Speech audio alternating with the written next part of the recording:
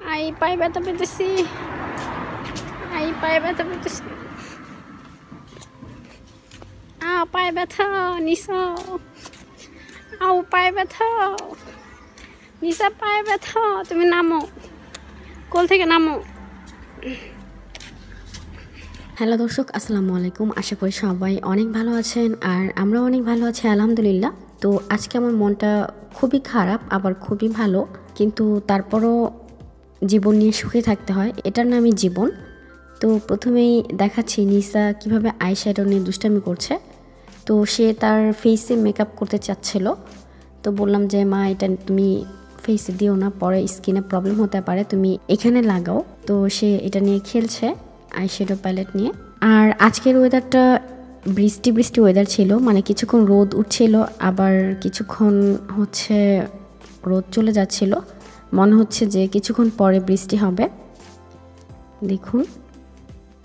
আর আমি আমার গাছগুলো দেখাচ্ছি, মিষ্টি কুমড়া গাছগুলো আস্তে আস্তে বড় হচ্ছে। আমি যেহেতু এখানে কোনো মানে ভিটামিন জাতীয় কিছুই দেই না, তো মোটামুটি আস্তে আস্তে বড় হচ্ছে। আর আজকে হচ্ছে আমি মুরগির রোস্ট রান্না করব, দেশি মুরগির রোস্ট। আমি একদমই সবসময় সিম্পলভাবে রান্না করি, বিশেষ করে আমার বাচ্চাদের জন্য মুরগির রোস্টটা রান্না করি, যেন মানে ওদের টেস্ট অনুযায়ী রান্না করি। তো এখানে আমি নিয়েছি আদা রসুন বাটা, মরিচের গুঁড়া, ধনিয়া গুঁড়া, জিরার গুঁড়া, গরম মশলার গুঁড়া, সাদা গোলমরিচের গুঁড়া, লবণ, টমেটো কেচাপ, আর হচ্ছে আদা রসুন বাটা আর কি, প্রথমেই বললাম। তো এগুলো সব নিয়ে নিলাম মশলাগুলো। আর অন্যদিকে ঘি এবং তেল, তারপর হচ্ছে পেঁয়াজ, মানে লবঙ্গ, তেজপাতা, দারচিনি, এলাচি এগুলো দিয়ে ভাজতে থাকবো। পেঁয়াজটা একটু নরম হওয়া পর্যন্ত ওয়েট করব। তারপর হচ্ছে সবগুলো মশলা দিয়ে একটু পানি দিয়ে কষিয়ে নিব মশলাটা। আমি কিন্তু মরিচের গুঁড়ো খুবই কম দিয়েছি, কারণ আমার বাচ্চারা যেহেতু ঝাল খেতে পারে না। তো এখন আমি মাংসগুলো কষিয়ে নিব, চুলায় হাই হিটে রেখে আমি ঢাকনা দিয়ে এটাকে কষিয়ে নিব। অর্থাৎ চিকেন থেকে যে পানিটা বের হবে সেই পানিটা দিয়ে কিছুক্ষণ রান্না করে নিব। তারপর হচ্ছে অল্প একটু পানি দিয়ে সিদ্ধ করব। তো এখন আমি পানি দিয়ে দিয়েছি, মাংসটা কষিয়ে নিয়েছি। আমি সেটা আর ভিডিও করিনি, বাট কষানোর পর আমি পানিটা দিয়েছি। যেহেতু আমি এখানে চিকেনগুলোকে ভাজিনি, এটা কিন্তু দেশি চিকেন। তো মাংসটা সিদ্ধ হয়ে গিয়েছে। এখন আমি আর এখানে কিছুই করব না, জাস্ট একটুখানি অ্যালমন্ড বাদাম ব্লেন্ড করে দিয়ে দিচ্ছি। আর সাথে একটু গুঁড়া দুধ দিয়েছিলাম 1 চা চামচের মতো, অর্থাৎ কয়েকটা বাদামের পিস আর 1 চা চামচের মতো গুঁড়া দুধ দিয়ে একটু পানি দিয়ে ব্লেন্ড করে নিয়েছি।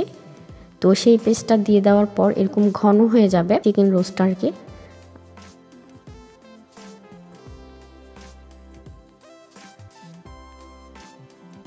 আর পোলাও রান্না করছি। পোলাওটা আমি চিনি গুঁড়া চালের পোলাও রান্না করছি, যেহেতু দেশি মুরগির চিকেন রোস্ট রান্না করলাম।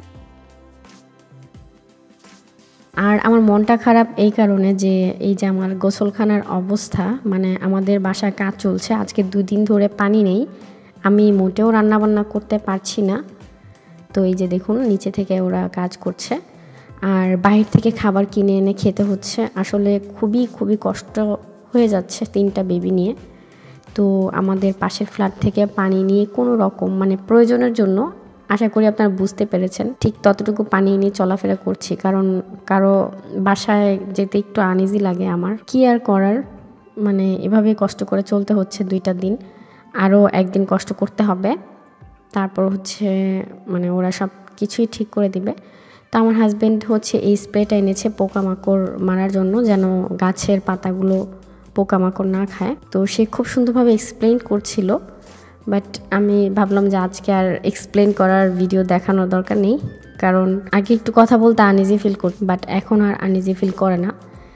তো সে গাছে স্প্রে মেরে দিচ্ছে। আমি বললাম যে গাছের পাতায় কেন দিতে হবে, তখন সে বলল যে ওখানে মানে বলে দিয়েছে ওকে গাছের পাতায়ও দিতে হবে।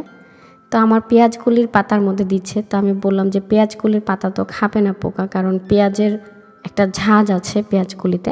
আসলে আমরা গার্ডেনিংয়ে নতুন, তো এর কারণে মানে দেখা যায় যে একবারে আনারই আর কি, কিছুই জানি না। তো আমি বারবার বলছিলাম কেন গাছের পাতায় দিচ্ছেন, কারণ এটা হয়তো বা এক ধরনের বিষও হতে পারে, তাই না? কারণ এটা মানে কেনার সময় বলে দিয়েছে যে বাচ্চাদের থেকে দূরে রাখতে। তো যাই হোক, এখন জানি না কি হবে, দেখা যাক কি হয়। আর নিসার প্রথম দুষ্টামি তো দেখতেই পারলেন, ও কিন্তু অনেক দুষ্ট হয়ে গিয়েছে, অনেক অনেক বেশি দুষ্টামি করে ও এখন।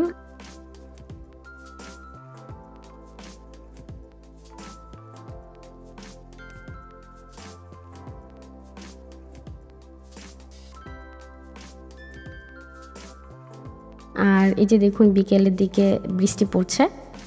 আমরা ভেবেছিলাম যে হয়তোবা বৃষ্টি হতে পারে, পরে দেখলাম যে সত্যি বৃষ্টি হচ্ছে। তো কিছুই করার নেই, রান্নাবান্না খাওয়া দাওয়া কিছুই নেই, মানে খাবার আমরা টেলিফোনে অর্ডার করে এনেছি। তো ভাবলাম যে রান্নাবান্না নাই করি, বাট একটুখানি হালকা পাতলা খাই, যেহেতু বৃষ্টি হচ্ছে, মানে ক্ষুধা লেগেছিল আর কি। তো ভাবলাম যে আজকে একটু চাল ভাজবো। চাল ভাজতে তো আর মানে পানির প্রয়োজন হয় না, তো চাল ভাজছি। বলতে গেলে অনেক বছর ধরেই খাওয়া হয় না চাল ভাজা, তো বৃষ্টির সময় চাল ভাজা মাখা খেতে কিন্তু খুবই খুবই মজা। তো আমার হাজব্যান্ড যখন বলল, তো আমি ভাবলাম যে না, ঝটপট বানিয়ে ফেলি। আসলে এটা আমার হাজব্যান্ডই বলেছে মানে খাবে। আর আজকে মনটা খুব খুশি এই কারণে, এবার বলি, মনটা খুব খুশি হচ্ছে যে আমার একটা পার্সেল এসেছে লন্ডন থেকে। ভিডিওটা লাস্টে দেখতে পারবেন। আমি কিছুদিন আগে অর্ডার করেছিলাম, 3 থেকে 4 দিনের মতো টাইম লেগেছে, তো সেটা চলে এসেছে পার্সেলটা। এর জন্য মনটা খুবই খুশি। আর মনটা খুব খারাপ যে আমি ঘরে কোনো কাজ করতে পারছি না, বিশেষ করে হাঁড়ি পাতিল তো ক্লিন করতেই পারছি না, কোনো রকম আর কি চালিয়ে নিচ্ছি।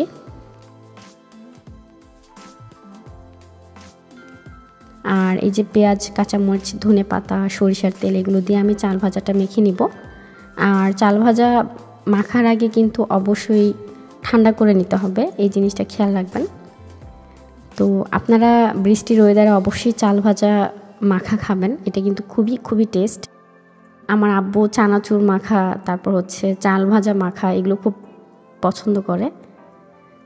আমি ছোটোবেলা থেকেই দেখতাম আমার আব্বু যে কোনো জিনিস সরিষার তেল দিয়ে মাখানো খাবার খুব লাইক করে। তো এই যে আজকে যখন মাখছিলাম তখন আমার আব্বুর কথা মনে পড়ছিল। আর আমি আমার বাচ্চাদের জন্য মাখিনি, কারণ ওরা যদি ঝাল না খেতে পারে, কারণ সরিষার তেলের কিন্তু একটা এক্সট্রা ঝাঁজ আছে, এর কারণে আর ওদেরটা মাখাইনি।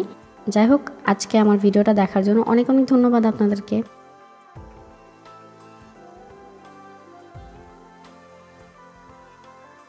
আজকে আমার একটা পার্সেল এসেছে, এটা হচ্ছে এই যে সফট লাইট, দেখা যাক কি আছে এটার ভিতরে।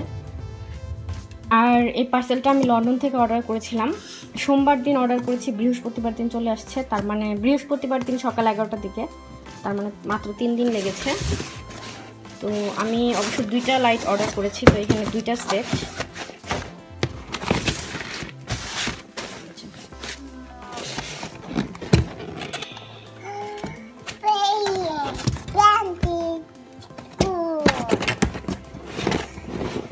আর এটা কিভাবে সেটিং করতে হবে সেটাও দেওয়া আছে।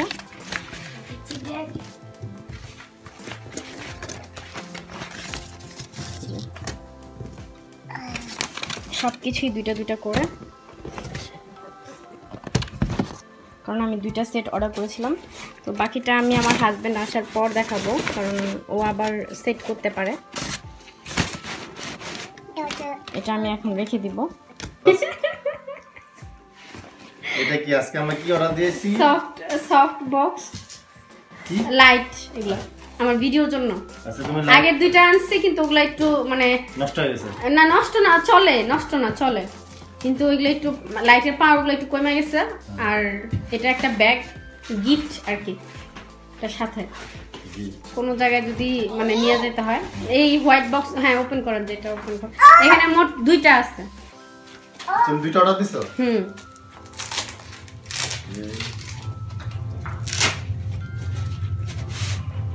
এটা কি স্ট্যান্ড?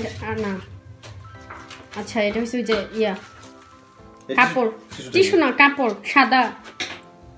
ও শিট, ইয়ার প্লাগ। এটা দিছে কি ইউনিভার্সাল? না ইউনিভার্সাল না, লন্ডনের। লন্ডনটা নরমাল, লন্ডনতে আসলে লন্ডনের লাইট। শিট, হ্যাঁ আমার এখানকার প্লাগ কিনতে হইব। রনি লাইটের বক্সটা ওপেন করুন, সেটা তো লাইটটা দেখুন। খুব যত্ন সহকারে দিছে এটা। নাহলে ভাঙা যেতে পারে না। এই যে কত বড় লাইটটা, এই খুলে দেখান কত বড় লাইটটা, অনেক বড়। এরপর হচ্ছে মানে এই কি বলে ট্রাইপডের মতো, যেটা স্টিকের মতো আর কি, ওইটা যে নিচে দাঁড়ায় আছে। হ্যাঁ দুইটা, আমি দুইটা অর্ডার দিছি না।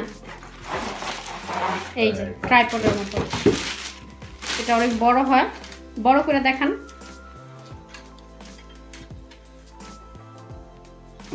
এই যে রনি উপরের গুলো, এই যেগুলো নাট। আমি কি করব?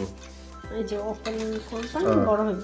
এই যে টান দিতে হইব আর কি, আরো অনেক বড় হইব এটা, ওগুলোর মতো তো। এই যে দেখছেন কত বড়, আবার নাট আটকাইতে হইব।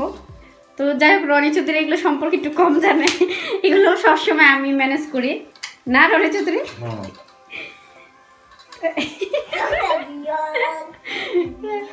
রনি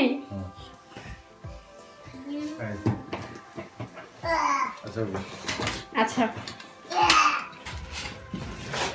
এখানে দুইটা আর হচ্ছে এই যে এখানে দুইটা, এগুলো আমি আরো 2-3 বছর আগে অর্ডার করছিলাম। এই যে